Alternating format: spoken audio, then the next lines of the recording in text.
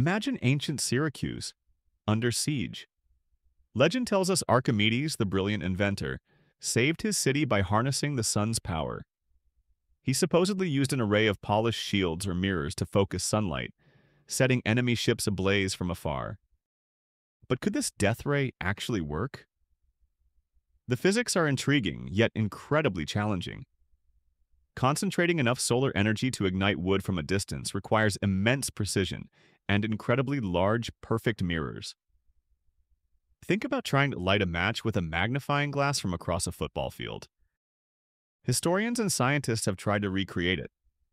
While small-scale experiments show it's theoretically possible to scorch wood, setting an entire warship on fire before it reaches shore is another matter entirely.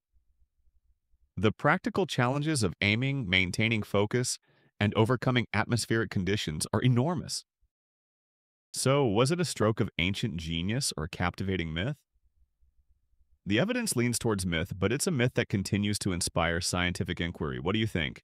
Like, share, and subscribe, and look out for the full video. Meanwhile, click on the link in the video to learn the wonders of calculations of the inconceivable knots that will blow your mind.